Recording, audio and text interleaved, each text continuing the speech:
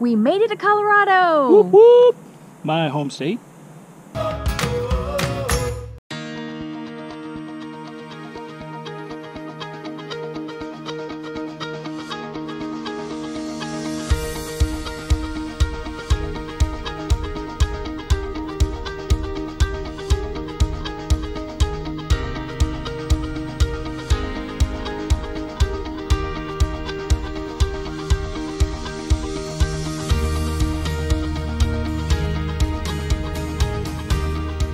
Alright, so we're finally here in Colorado and we are loving it already. The temperature's dropped at least 25 degrees. Yeah, we couldn't get this temperature back in San Antonio, that's for sure. Yeah, so it's pretty cool. We decided to start our adventure here in Colorado with a bike ride. And before you watch... Nobody died. Nobody died. But Close. I am not responsible for anything I say when I'm having a near-death experience. And I had a couple of those on this ride. Rookie.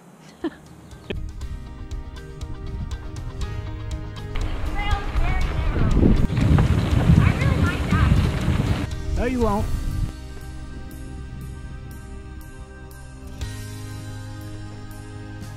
That wasn't bad. It was some loose. There was some loose sand. That was fast, and the freaking thing is so narrow. Use your back brake. You think I wasn't on my brake?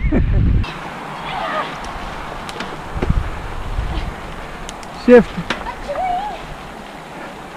There you go. Shift.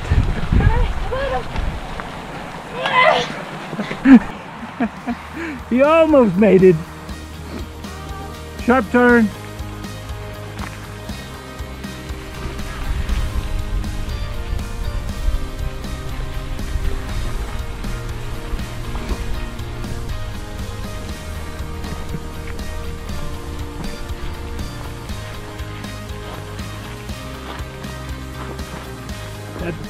That's a little hairy right there. I'm gonna die, I'm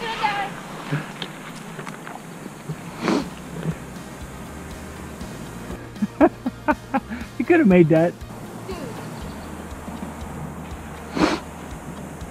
And if I didn't? You wouldn't have fallen far. There's a ditch right there. That's a cliff.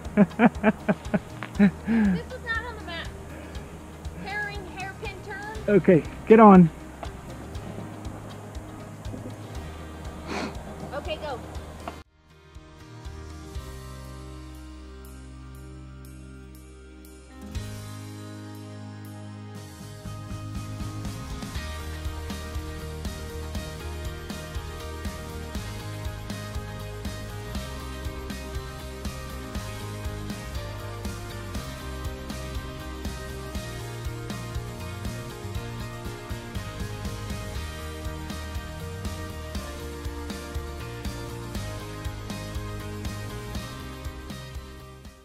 Shift your weight back. Back brake. That's some bullshit. I cannot even slow down. Babe, you have to shift your weight back and then ride your back brake. I'm riding my back brake and my ass is shimmying. Okay. You want me to die? Shimmy your ass down here. We don't have enough life insurance for mountain biking. Come on. You're doing fine, babe. God, I'm about to cry. See? Put your...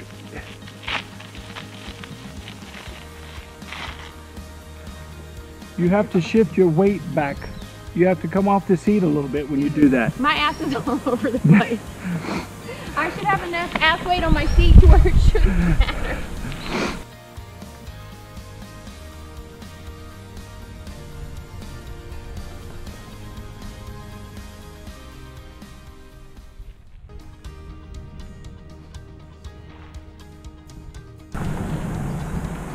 What'd you do? I stopped. This is not a beginner course. It didn't say anything about a beginner course. Obviously. There you are. I beat you. We made it.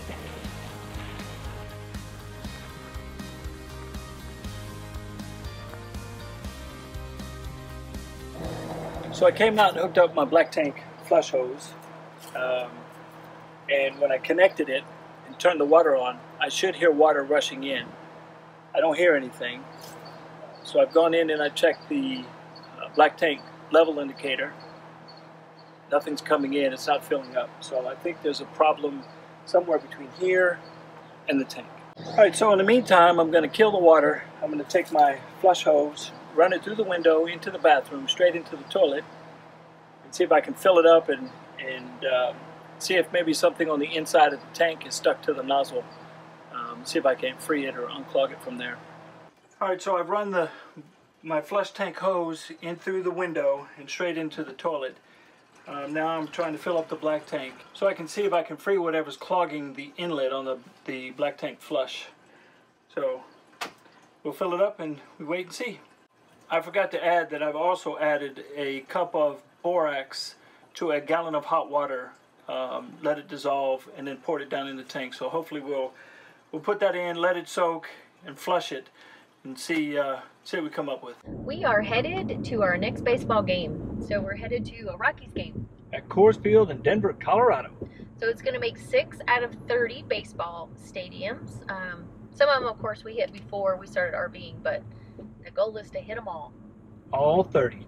So we were going to take you guys up Pikes Peak, which is here in Colorado Springs. It's 15,000 feet up, and it's a pretty scary ride.